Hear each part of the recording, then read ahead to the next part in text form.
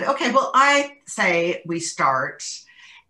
So welcome everybody to this presentation and discussion called A Rule to Walk By, organized by the Partnership of Historic Bostons, as you know. We are looking at, the first among the entire British world, the first Bill of Rights, primarily, the body of liberties.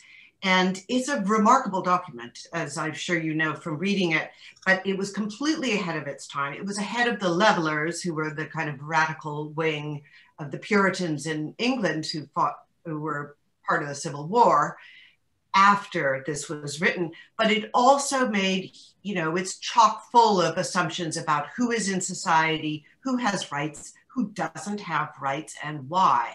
And so I believe that's what Roxanne wants to take us through, to look at these assumptions and think about, what are they assuming? What is implicit in this incredible language? And therefore, I think there are two ways that this is relevant now. One is that, as we all know, voting rights in general, are under siege around the world, not least in the United States, and in Europe, but pretty much everywhere. So that makes this document particularly important, I think, because it is a clear Bill of Rights, protecting individual rights and expanding them on the one hand, showing also that a constitution can restrict your rights. But the other way it's relevant is by looking at their assumptions, we can see that we might have some too.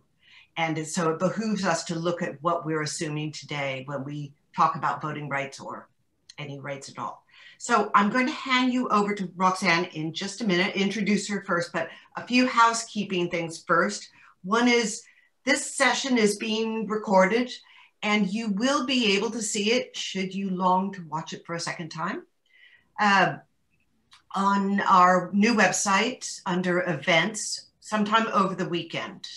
And so you can share that link, you can tell your friends, whatever you want. So have a look anyway, have a look at our website.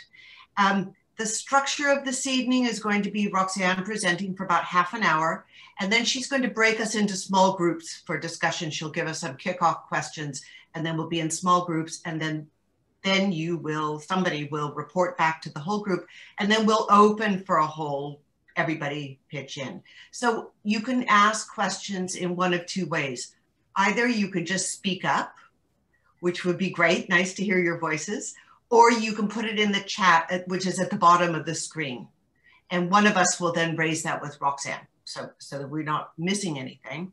I think then I just need to say a few words about Roxanne so you know what you're up against here, and how creatively she's going to lead this group.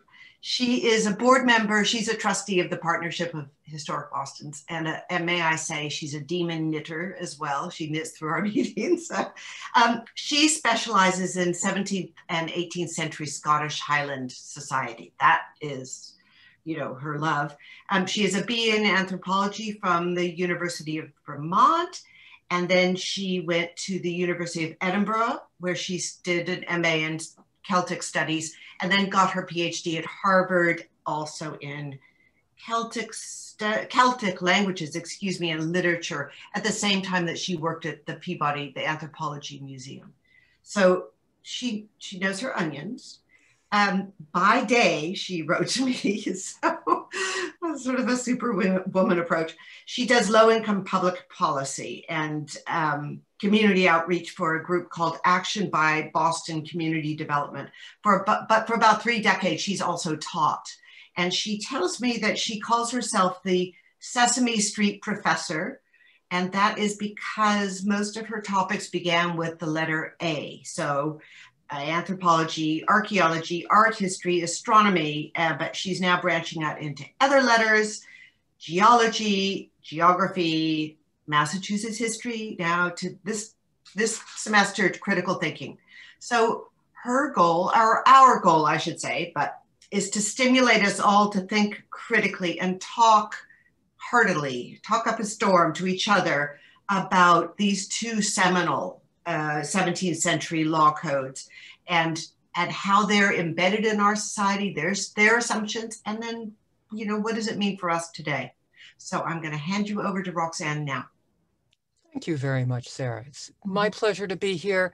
I'm normally paying attention to 17th century Scottish Highlands, but I'm also fascinated by the 17th and 18th century here in Massachusetts.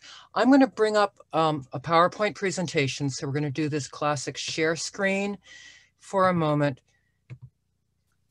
And then, because I need to actually click play afterwards, here we are with the rule to walk by. Let's look at law and social status in 17th century Massachusetts.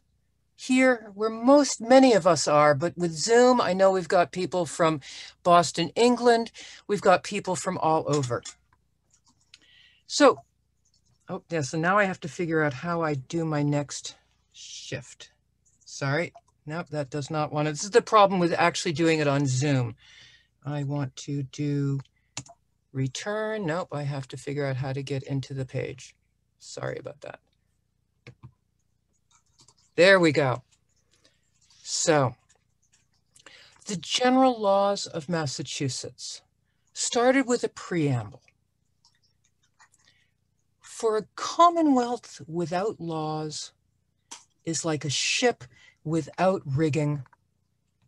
And I can't read my next bit because we're on Zoom. Pardon me again, sorry. This is the challenge with doing a full screen presentation. Rigging and steering. Yeah, so I'm just going to have to guess on part of my writing here. For a commonwealth without laws is like a ship without rigging and steering. This hath been no small privilege and advantage to us to New England and our churches. No, this is not going to work. Hang on for a second, folks. I am actually going to, apologies on this. As you've figured out, we are all having challenges. There we go. With this. For the presenter, Zoom covers part of the screen, not for you in watching this. So there we go. I can now see my full screen. For a commonwealth without laws is like a ship without rigging and steering. This has been no small privilege and advantage to us in New England, that our churches and civil state have been planted and grown up like two twins, not only to gather our churches and set up the ordinances of Christ Jesus, but also withal to frame our civil polity and laws according to the rules of his most holy word, whereby each do help and strengthen other. The church is the civil authority, and the civil authority the churches, and so both prosper the better.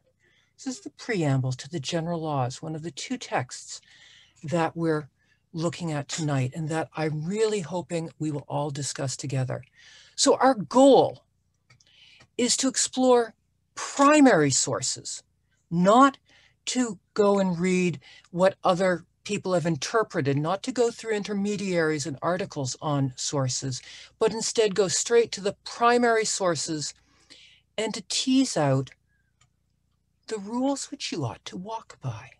That is, how 17th century New England social structure and thought appears in these two sources. James, if you could put up in the chat for people, if they haven't already had a link to the Body of Liberties in the Book of General Laws, if you could put the links in the chat and folks can follow along here if you don't have a printout or something already there. So Massachusetts, and really New England's earliest law codes are the Body of Liberties in 1641, probably the seminal text that we're looking at tonight, and then the later revision from 1648, the Book of General Laws and Liberties concerning the inhabitants of Massachusetts. How did these law codes that we're looking at come about? In 17th century Massachusetts Bay Colony, well, people felt the need, people were actually clamoring for a written law code. They wanted their personal liberties protected in writing. They also wanted a curtailing of the magistrate's power. The magistrates were those elected officials who served at the General Court of Massachusetts. And you can actually see here in the corner, the General Court. Today, the Massachusetts legislature is the General Court. It is still, its formal name is the General Court. In the 1700s, the General Court was the seat of both administrative and judicial power in Massachusetts Bay Colony. And people were really rather frustrated with those magistrates, even though the leader and magistrate John Winthrop worried that by putting conditions and strictures, laws in writing, worried that it would actually alert London authorities that Mass Bay was rather going against English law here across the Atlantic. And John was also fearing that, putting laws in writing would rather straitjacket the judges, that is, the magistrates, such as him. Oops, and now we're not going again to the next one. Sorry, folks, there we go, okay. So the first attempt at putting a law code together was done by John Cotton. Reverend John Cotton in 1636 put together Moses, his judicials. You can tell by the name that it's primarily biblically based. Cotton based it on the book of Leviticus, all those thou shalt nots, and Exodus. Not only was it short and only really based on the Bible, not on English custom, but it didn't curtail the power of the magistrates. So the General Court tried again and again. From 1635 to 1640, there were multiple General Court appointed committees of magistrates to craft some laws that would be agreeable to the Word of God, which might be the fundamentals of this Commonwealth. So in 1641, the Body of Liberties was pulled together. It's a list of liberties. It's a list of rights rather than restrictions to guide that Massachusetts General Court of Judges. Not surprisingly, perhaps, it's actually written by one person and not a committee. Nathaniel Ward, a good Puritan, son of a Puritan minister, well-educated in Emmanuel College, a lawyer himself, immigrated to Massachusetts in 1634. He was the one who was finally tasked to pull together a list of liberties. In fact, and did that and eventually went back to England again for good.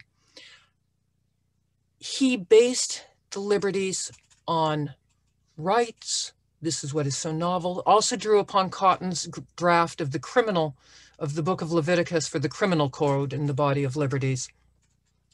The General Court wrote out copies of the body, circulated them for review around Massachusetts Bay towns for about a year. And then in 1641, the court provisionally adopted around about 98 or 100 liberties or so. It doesn't actually come out to exactly 100, although that's what a lot of the secondary sources claim. It's hard to count actually how many liberties there are. Interestingly, the General Court never actually printed up the document for formal dissemination. So that's why the copy that we have is here, this manuscript, courtesy of the Boston Athenaeum. And then over the next 7 years, guess what? More General Court committees to review what was working and what wasn't working, what needed revising in the Body of Liberties. And in 1648, some 7 years later, the General Court came out with the Book of the General Laws and Liberties concerning the inhabitants of Massachusetts. And again, you can look in the chat to see the connection to that if you don't already have it. This is really a much more pragmatic and comprehensive law code than the Body of Liberties. It's arranged at this point alphabetically rather than numbered rights, and it's separated into misdemeanors and felonies. It revises that unpublished Body of Liberties, dropping out some provisions, adding in others that had been adopted by the colony over the years, but keeping 86 liberties from the original body. Rather than the novel list of rights, it takes the structure of a much more traditional English legal handbook. In fact, the General Court had ordered several handbooks for them to look at so that they could figure out, they could gain better light from making and proceeding about laws. And this time, as you can see, the General Court actually printed up and sent out copies of their Book of General Laws. It's the structure of the body of liberties, however, that I find personally extra fascinating. I find it socially revealing. And as an anthropologist, I'm really interested in how people think about their society. So let's take a deeper dive into the body of liberties structure. If I can, again, it's not changing. I see what I have to do. Okay, so the body of liberties starts with 17 basic civil liberties. And by the way, this was very much kept in the general laws. It's the first entry in the general laws also. No man's life shall be taken away. No man's honor or good name shall be stained. No man's person shall be arrested, restrained, banished, dismembered, nor in any ways punished. No man shall be deprived of his wife or children. No man's goods or estate shall be taken away from him, nor in any way damaged under color of law or countenance of authority, unless it be by virtue or equity of some express law of the country, warranting the same, established by a general court and sufficiently published, or in case of the defect of a law in any particular case, by the word of God, the laws of the Bible. And in capital cases, or in cases concerning dismembering or banishment, according to that word, to be judged by the general court. Then it goes on to a very large section, 40 individual enumerated rights and rules concerning judicial proceedings. Because remember, this is really, the body of liberties is the instruction to the general court on how to be judges. For example, no man's person shall be restrained or imprisoned by any authority whatsoever before the law hath sentenced him thereto, if he can put it in sufficient security, bail, or main price. I think that probably is man price, another meaning of man price, for his appearance and good behavior in the meantime, unless it be in capital crimes and contempts in open court, and in any such cases where some express act of court doth allow it. So that's 40 rights. Then the next section of the body of liberties is 20 enumerated liberties, more particularly concerning the freemen. Starts with all freemen called to give any advice, vote, verdict, or sentence in any court or civil assembly shall have full freedom to do it according to their true judgments and consciences, so it be done orderly and inoffensively in manner, for the manner. That wasn't kept in the general laws, even though I think it was still very much, people felt it was applicable. After 20 liberties for freemen, and I think I managed to skip my slide and who the freemen are. So let me go back if I can and just explain who the freemen are. The freemen were those males of high social standing, not servants or indentured servants or workers, who had membership in the church, in the Puritan church, who'd been voted in as members of the church because they had been redeemed by God, and who therefore had the right to vote to elect the magistrates. That's who the freemen are. After that, one has 2 explicit liberties of women, such as here, if any man at his death shall not leave his wife a competent portion of his estate, upon complaint made to the general court, she shall be relieved, she shall get some relief. After 20 liberties for freemen, 2 liberties for all women, followed by 4 liberties of children, also dealing with inheritance, such as when parents die intestate, having no heirs male of their bodies, their daughters shall inherit as co-partners, unless the general court upon just reason shall judge otherwise. The general laws actually don't have any inheritance rules in them. Kind of a disappointment to me as an anthropologist. I adore inheritance stuff. I think it tells me so much about the society. After liberties of children come 4 enumerated liberties of servants, such as number 88, which does appear, by the way, in the general laws. Servants that have served diligently and faithfully to the benefit of their masters 7 years shall not be sent away empty. And if any have been unfaithful, negligent, or unprofitable in their service, in their 7-year contract or other contract, notwithstanding the good usage of their masters, they shall not be dismissed till they have made satisfaction according to the judgment of authority. That did make it into the general laws. The next section after servants, after freemen, women, children, servants, are 3 liberties of foreigners and strangers. And I'm going to keep that separate. I'm not going to dive into that right now because we will, in a few minutes, be doing a much deeper dive into one of those liberties that I find fascinating. Finally, for the main section of the body of liberties, after strangers and foreigners, there's 2 rights of the brute creatures. And these were not kept in the general laws. This particular one wasn't, at least. No man, for instance, shall exercise any tyranny or cruelty towards any brute creature, which are usually kept for man's use. Really a very separate section, and taken straight from John Cotton's Moses' Judicials, are the 12 capital laws, the capital punishment laws. These are all kept verbatim in the general laws, such as number 2, famous here in Massachusetts. If any man or woman be a witch, that is, hath or consulteth with a familiar spirit, they shall be put to death. And finally, the last separate section of the body of liberties.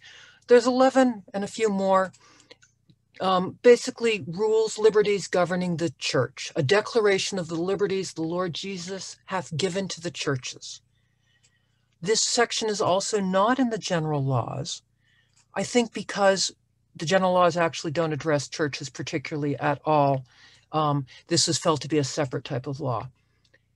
Every church, for instance, hath full liberty of election and ordination of their officers from time to time, provided they be able, pious, and orthodox. This, it seems to me, is a direct response to the situation the Puritans had found themselves in England, and one of the major reasons they fled across to what they called New England, which is the territory of the native peoples of Massachusetts and other native tribes. The Church of England was not permitting Puritan worshippers to appoint their own officers, church officers, and this is directly responding to that. And then there's 3 final empowering clauses, not kept in the general laws, because these are really sort of more empowering clauses. Howsoever these above specified rights, freedoms, immunities, authorities, and privileges, both civil and ecclesiastical, are expressed only under the name and title of liberties, and not in the exact form of laws or statutes, yet we do with one consent fully authorize and earnestly entreat all that are and shall be in authority to consider them as laws, and not to fail to inflict condign, meaning appropriate, and proportionable punishments upon every man impartially that shall infringe or violate any of them. The structure of the body of liberties fascinates me as an anthropologist. I see it as very much echoing the great chain of being. This is a medieval and early modern European, not native, mental concept that you can see illustrated here. It's really a major social assumption about where people and animals fall in the world. You can see here that God is the all-powerful, the all-perfect, the all-good. Underneath God come the angels. Underneath angels come man, come humans. In a slightly different version, layout of the chain of being, you can see that men are closer and more perfect and more like God than women are. Children underneath that. Underneath humans are the birds of the air, the fish of the sea, the brute beasts of the land.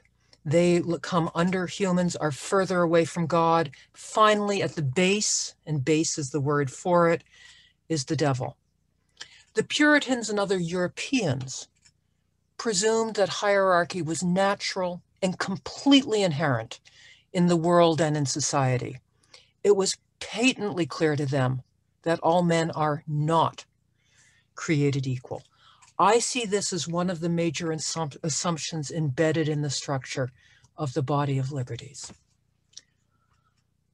I'd like to go finally to one particular liberty that fascinates me for another very overt thing that it says. This is that liberties of foreigners and strangers that I skipped before. It's number 91. This is actually the passage, you can see it here, that first brought me to the body of liberties. It's a passage that's kept verbatim in the general laws where it appears under B for bond slavery. There shall never be any bond slavery, villanage, or captivity amongst us, unless, that tiny little word unless, that spelt so much misery in Massachusetts, unless it be lawful captives, taken in just wars, and such strangers as willingly sell themselves or are sold to us. And these shall have all the liberties and Christian usages which the law of God established in Israel concerning such persons. The law of God doth morally require. This exempts none from servitude who shall be judged thereto by authority.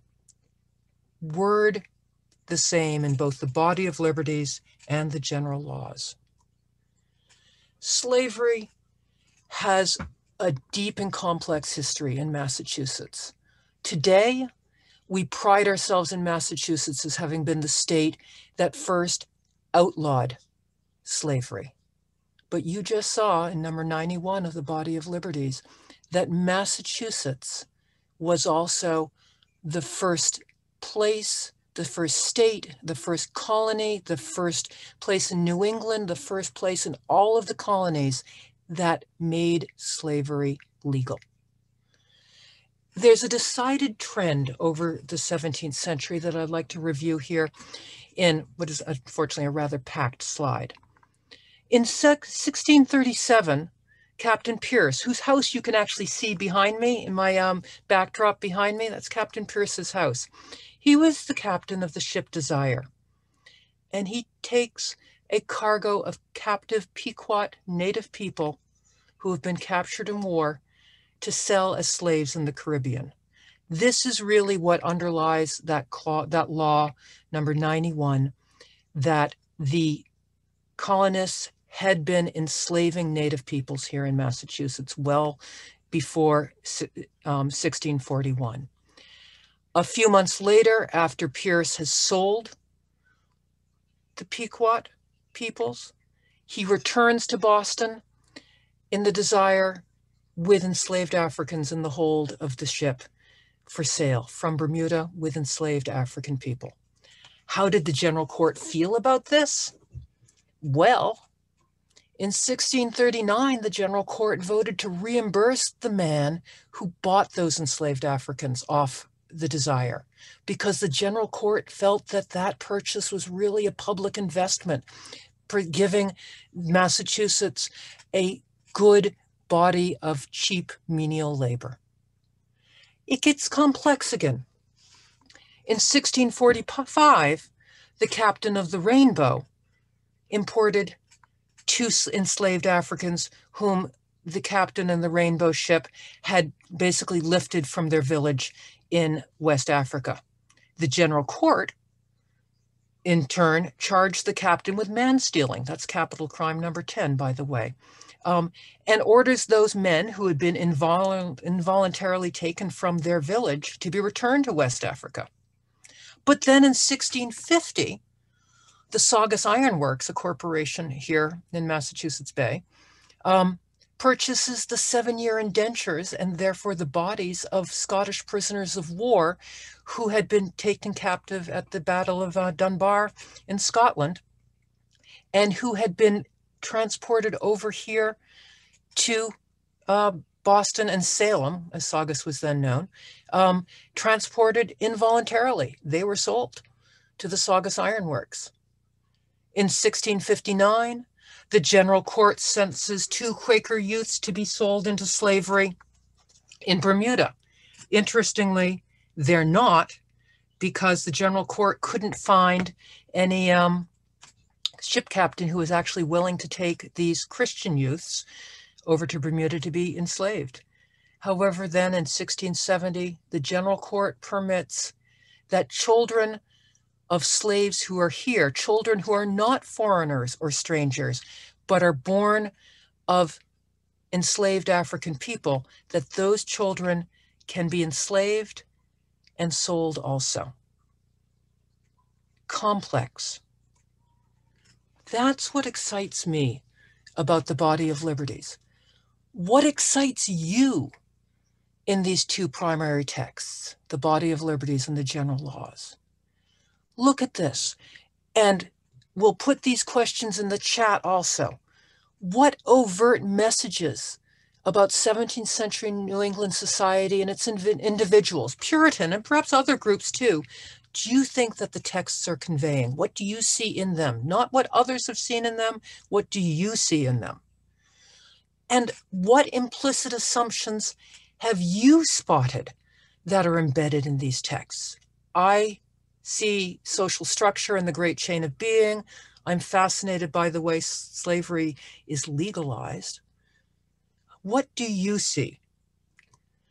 Because it's really enough now, what I've done, what I've been talking on, enough of me as one person. Let's now get talking together.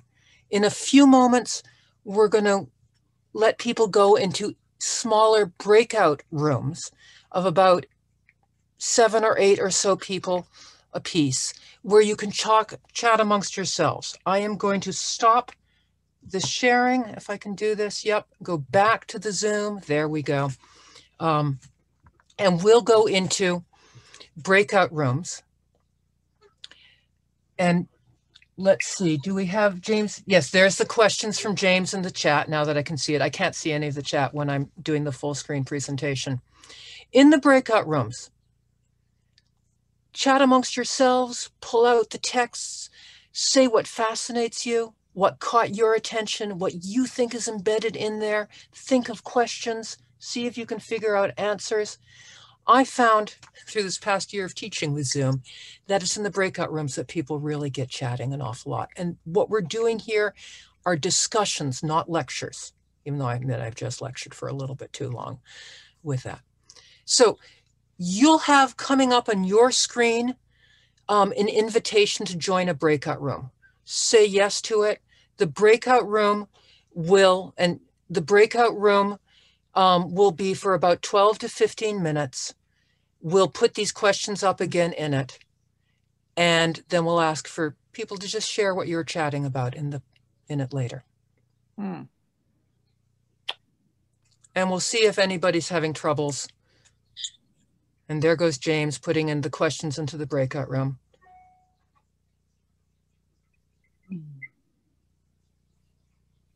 If you're not seeing an invitation, let us know and we can manually try to put you into that or another breakout room. This is what I've discovered with some of my students, especially those who may be Zooming in through a cell phone. It can be a bit tricky. I see we've got some here. Can people unmute themselves right now, James? Yes, people should be able to unmute themselves. So if you don't see an invite, let us know, and we can try to individually put you into the rooms.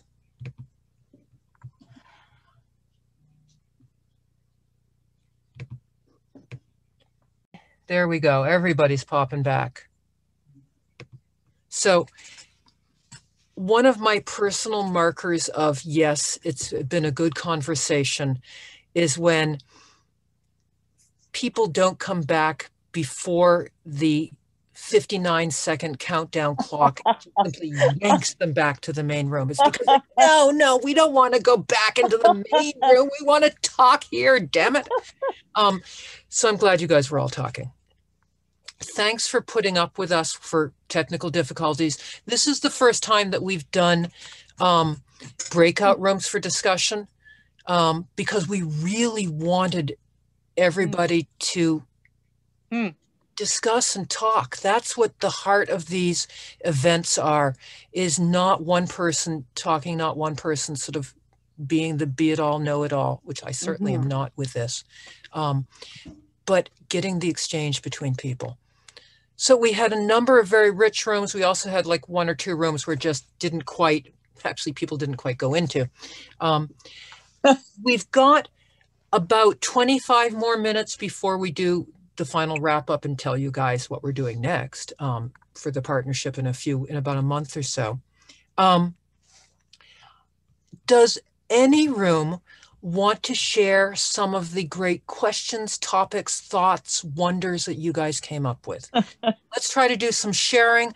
Try to make it fairly concise so that others can also share, please.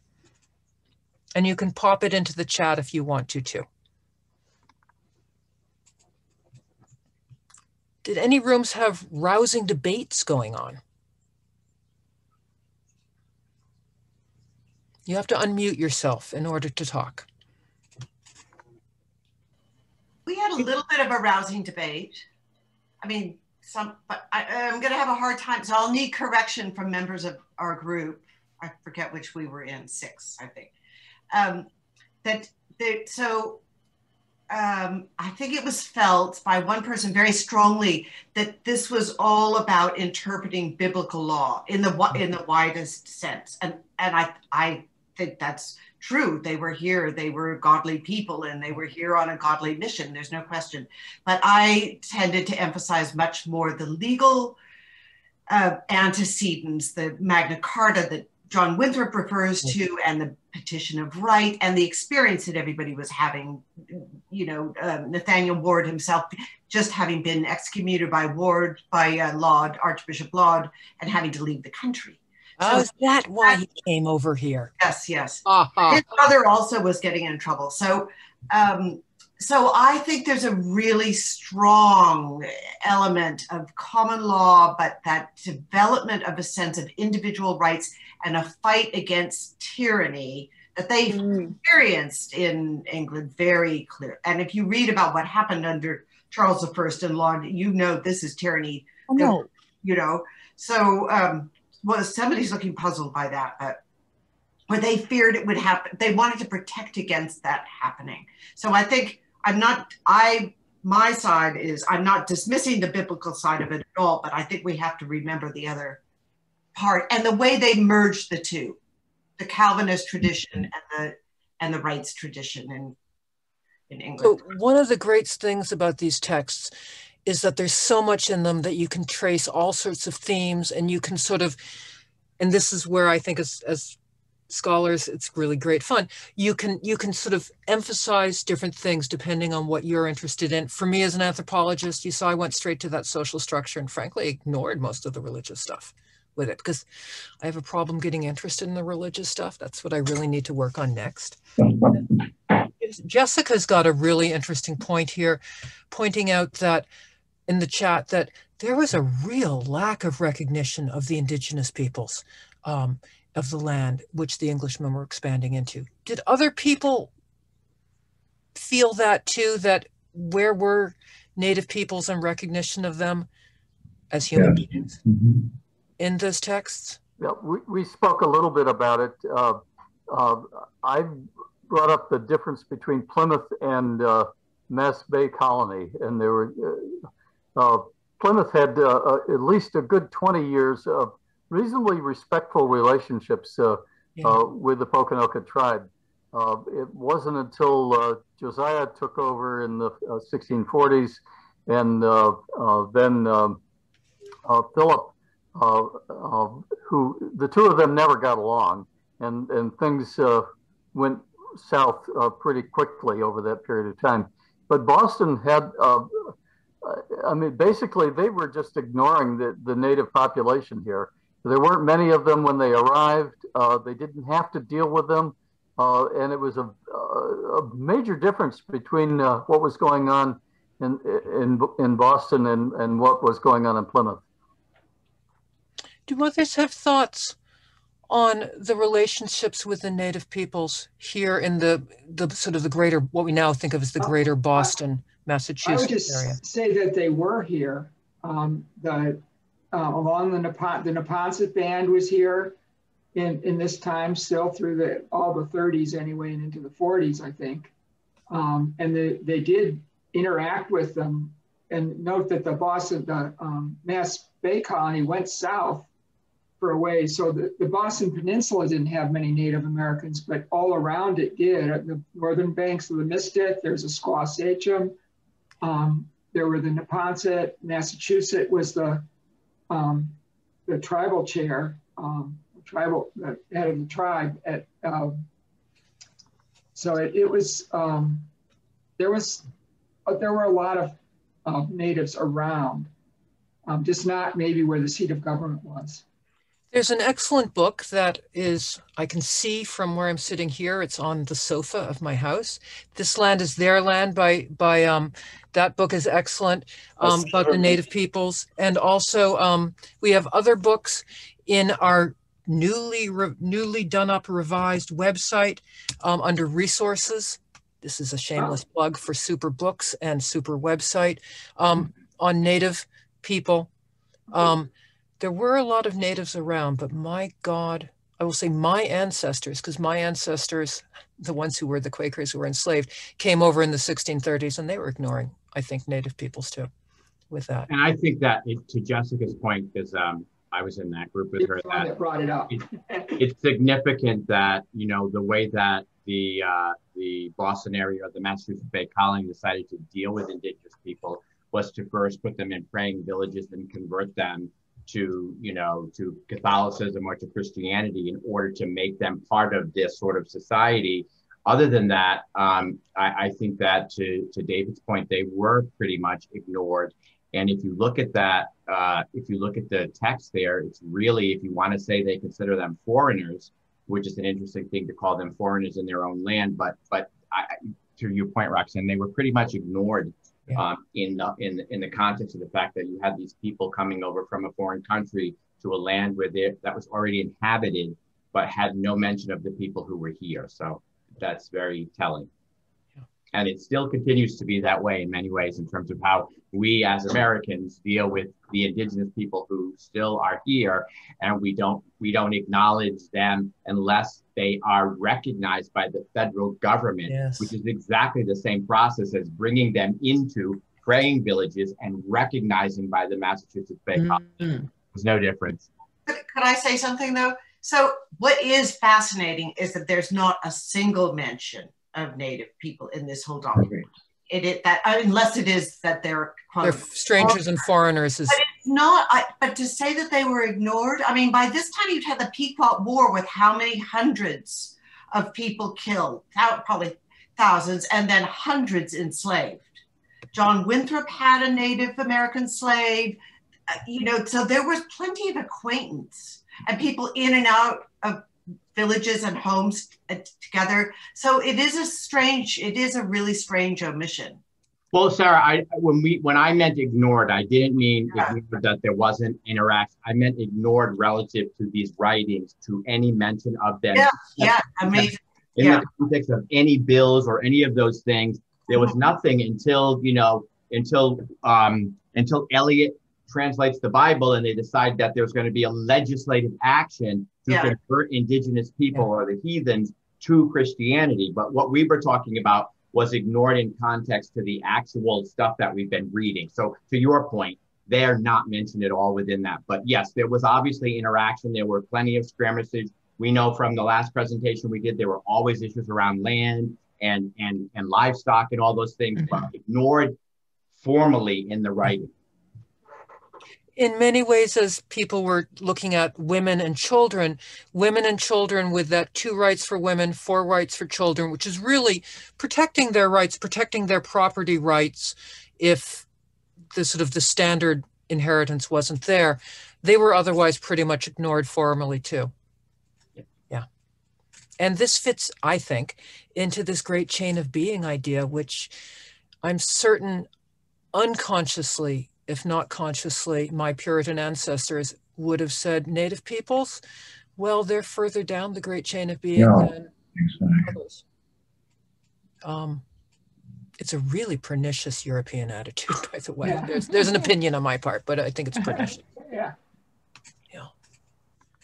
Yeah, because you would expect people in a new land to say, by the way, we're a little different from England because we've learned this from being here in America.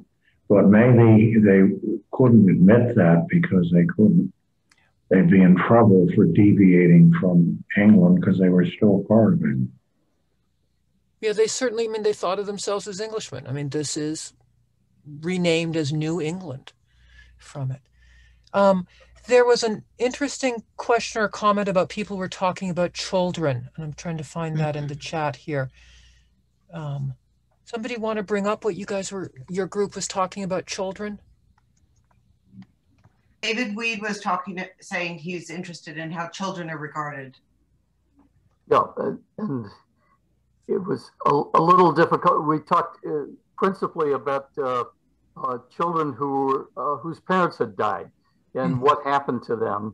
I made the point that children's value primarily had to do with their labor, and that once they were 5 or 6 years old and could contribute to the labor of the family, they were considered valuable. So if your parents died for any reason, chances were very good that another family would take you in. It wasn't necessarily, the way we do it today with foster parenting and things of that sort, but the fact that you can contribute to labor meant that other families would consider you valuable property, right. if you will. In fact, the Liberty number 84, which is the final one for the 4 children, says, no orphan during their minority, meaning a child, no parents. They are not yet, at least not yet 14 and perhaps 21 there. No orphan during their minority, which was not committed to tuition or service in their lifetime, meaning that weren't placed actually in another household to serve, shall afterwards be absolutely disposed of by any kindred, friend, executor, township, or church, nor by themselves without the consent of some court, wherein 2 assistants at least shall be present. But it looks like the standard practice was, you're an orphan, hopefully there's kin to take you in. If there's not, let's see where we can place you so you have a roof over your head. You learn some trade, hopefully, and you can be a good servant. I won't say that this is quite unusual these days, or at least recently either. My mother-in-law was orphaned during the Depression. Here, actually, I'm in Malden, Massachusetts, actually, even if the house looks like I'm in Winthrop, Massachusetts behind me. My mother-in-law was orphaned and was placed into her aunt's household and hated it bitterly because she felt that she was essentially there entirely as a Cinderella. And that was in the 1930s, after her father had died from effects of World War I mustard gas and her mother had died. The other factor was male children who wouldn't necessarily then inherit from the family to whom they were assigned. Right. So that was a big factor. Yeah, I've done a lot of this work in Scottish stuff. The New England stuff is entirely new to me, but that's what I teased out a lot of in Scottish laws and legal documents. What other areas did people find fascinating? I think in our group, there was one person, maybe she'll talk about it, who was surprised at the number of slaves that were in the Puritan environment and how they started importing them, both Indian slaves as well as black slaves. I think that's been sort of, it's a given, but it's not been talked about very much. Yeah.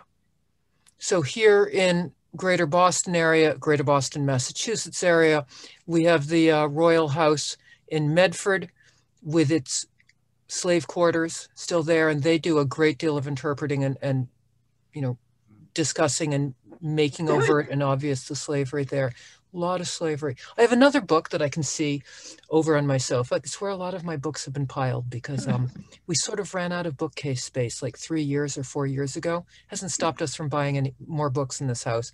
But there's another book that is in the resource list on slavery here in Massachusetts that people should take a look at.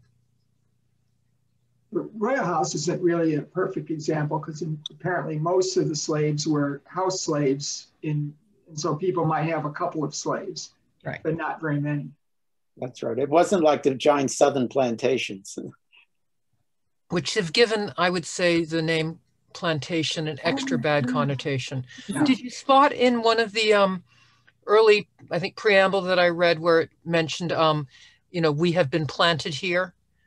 That was the standard verb to plant, meaning to colonize, to settle a place.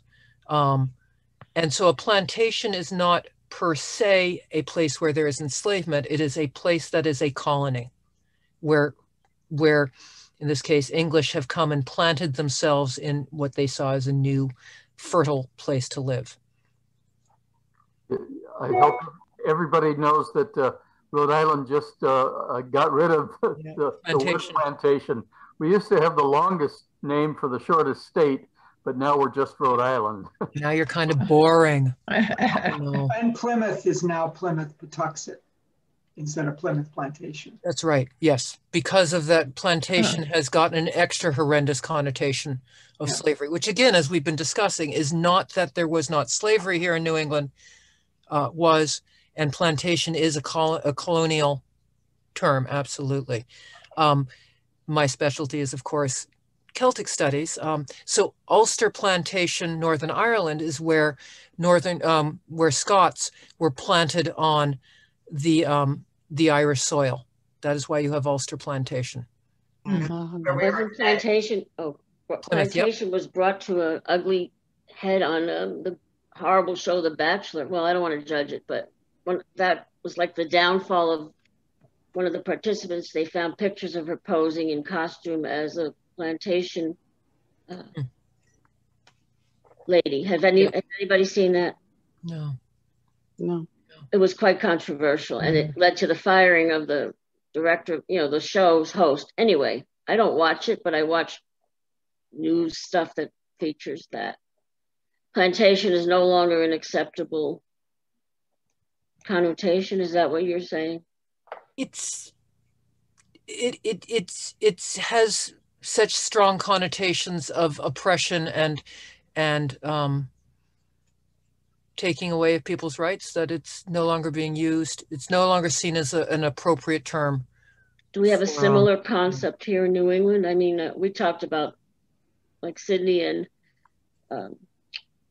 Edward told us, you know, there weren't really the plantations here in New England, although there was slavery in other forms, but there weren't the southern agricultural plantations entirely basically labored over by enslaved peoples.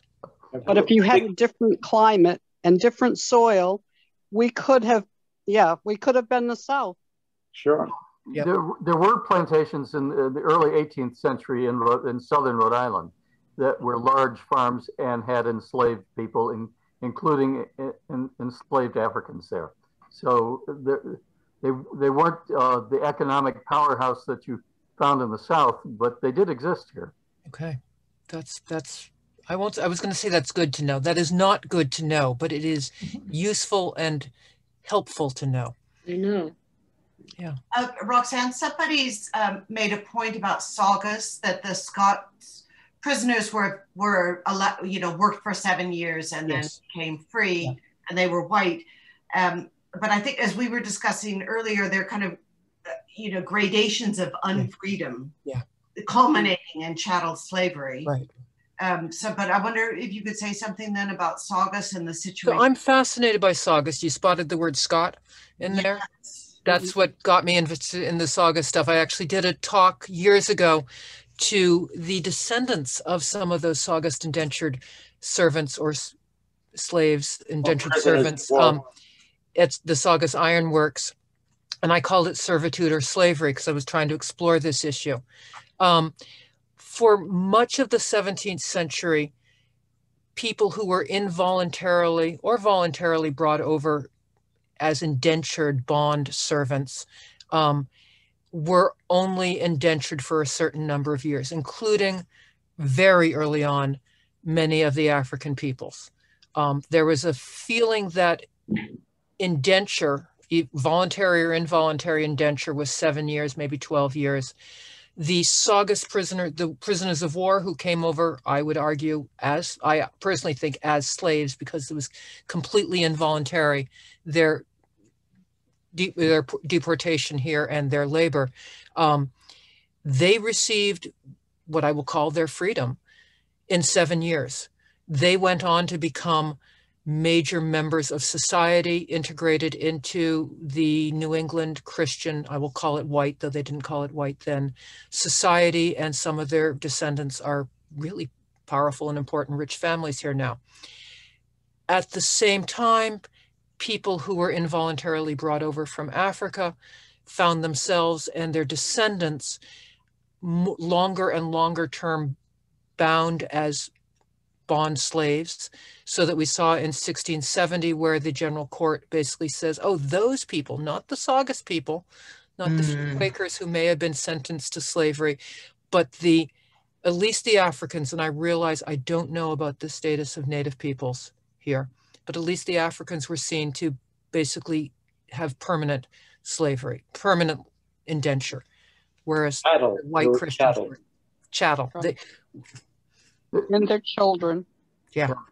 With the Indians, a lot of it had to do with violations and indebtedness. Yeah. And they might start with 7 years, but if they weren't able to pay certain debts, then their servitude would go on and on and on. Right. So it essentially became lifelong. Yeah.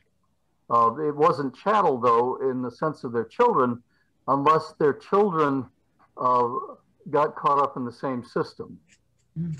Thank you. That's what I've been wondering on very much so. Can I interject here? They're recently doing some excavating in Durham, in North England. Yes. And they're finding huge pits of bodies that were proof, I guess, that the indentured servants who made it to the Saugus Iron Works were the lucky ones. Yes. Yes. I believe that they found one massive grave with 3,000 bodies in it, and they're continuing to explore further due to the fact that after the great military victory of Dunbar, all which should be called the Battle of Edinburgh, the prisoners were marched south to Durham and died like flies on the way, and then further died in imprisonment in Durham. Yep. So the lucky ones came to Massachusetts. Yes. And they knew they were lucky in some ways. In other ways, you know, luck doesn't mean that you agree with what happened. It's funny you calling it the Great Victory at Dunbar. I realize I have such a Scottish perspective. I've always seen it as a dreadful defeat. But yeah, I just never thought of it ever as a victory. But yeah, they were marched to Durham Cathedral, where many died. It was acted as a hospital, as a place where they died, and then they were sailed down to London, and they're kept captive in London for at least a number of months, and then some 50 of them were basically put on a ship and sent over to Saugus. And so I grew up in Durham, New Hampshire, and I only found out very recently that my hometown of Durham, New Hampshire, I always wondered what was the connection to Durham, England. Durham, New Hampshire was essentially settled by several of the what I'm referring to is sort of the excess Saugus Ironworks indentured servants. Not all of them ended up in Saugus. Some went up to Dover and the Oyster River Plantation. Oh, there's that plantation again. Huh. And they named it Durham. So they apparently didn't think completely badly of Durham, maybe because it was a place to rest and try to regain your health. It's fascinating the way people were seen. Labor was seen as appropriately bought and sold. Some people got rights and wealth eventually out of it. Others did not. There is a wonderful, I think it's a federal park that's been reconstructed at Saugus. Oh, yeah, it's a national park. Yep, that's where we did the Saugus conference, and I used to do cooking demonstrations over the hearths and forges, the reconstructed hearths and forges there. It was a lot of fun. My spouse called it creative culinary incineration because we discovered that using oak charcoal, which is great for making wrought iron on, oak charcoal burns way too hot to actually cook over. It was a lot of fun. Roxanne, we're just getting up almost 8:30. It is indeed. Are there any final remarks anybody wants to make? Because you can always, write to us by email or go on Facebook and continue the conversation. Yeah. But is there any final stuff in the chat? I put a link to the website that I manage, Soames Heritage Area. It's all about the Massasoits' hometown and what happened in the first 40 years after the Pilgrims' arrival. Oh, this is all going to be super. I have to look at this stuff. It would be super. So let's wrap up with, I'm going to go back onto share screen and we can let you know what our next great discussion is going to be. Oops, and that was the wrong slide. Oh, because I went back to check the third slide there. Let me go back down to not this slide. Yes, this is the slide I want. I think I'm just going to, well, no, I'll play it so you can see it large. So next up in our discussion series, and thank you so much for making this a great discussion. On Wednesday, May 19th, Sarah Stewart, together with Frank Bremer, will be examining a 17th century life. Sarah, can you say a couple words about this 17th century English minister and how you are going to be exploring his life, how we are going to be exploring it?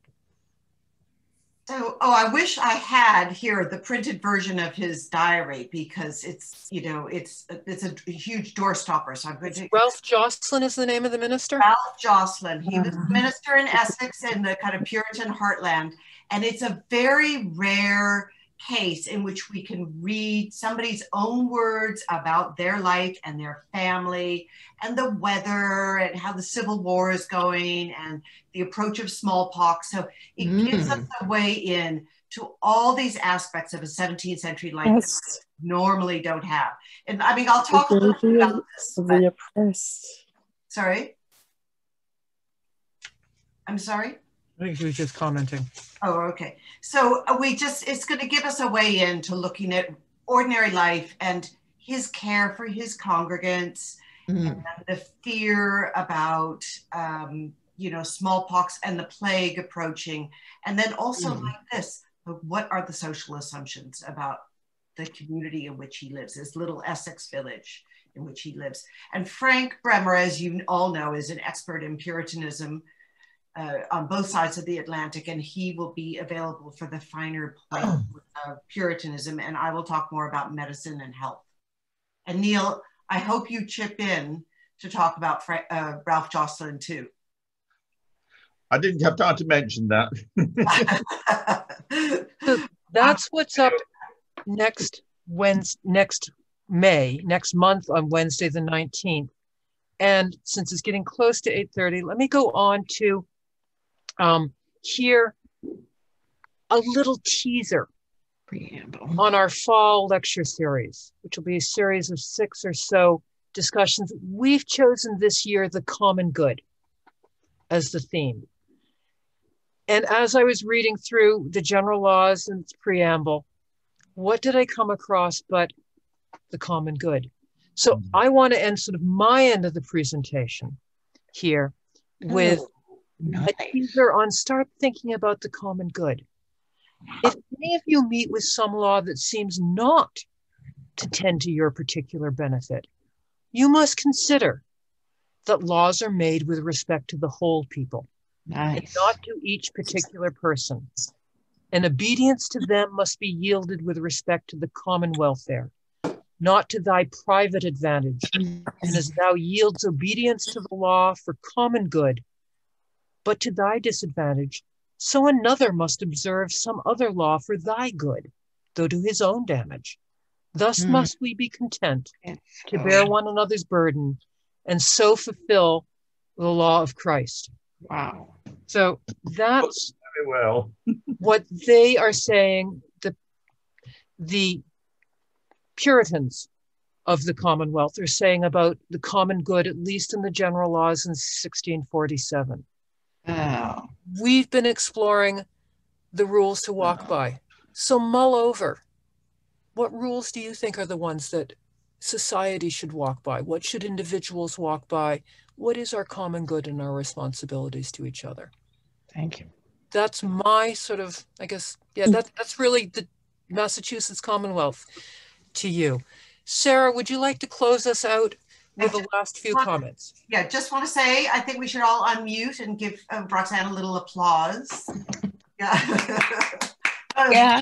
Great. I think we've only just begun to think about these questions, or not think about them, but to really delve into the primary materials and see what do they tell us. So there's a lot more that could be said. I want to say, yes, do join us in May, and then we're planning our next series for the summer as well. And we'll be sending out a survey tomorrow. So please let us know. Are there problems? Are there things you like? Are there things you don't like? Could you not get into Zoom? You know, whatever it is, do you have ideas that we should be taking up? Let us know. So we always want to hear from you. So thanks a lot, everybody.